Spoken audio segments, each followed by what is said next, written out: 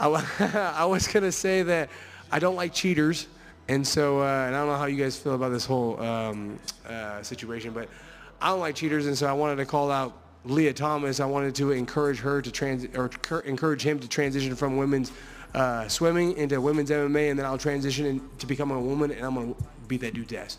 That's what I wanted. That's what I wanted to say, because it's all about getting the getting a little bit of shock value. But I mean, the world that we're living in is just there's no common sense anymore, and it's becoming a bit ridiculous. And obviously that's one of the big things that's always been in it's kind of going on now. And I just don't agree with men in women's sports, even the whole Fallon Fox thing, knocking, and the girls that are, or guys that are fighting in women's MMA and knocking them out. It's like, it's a bad look.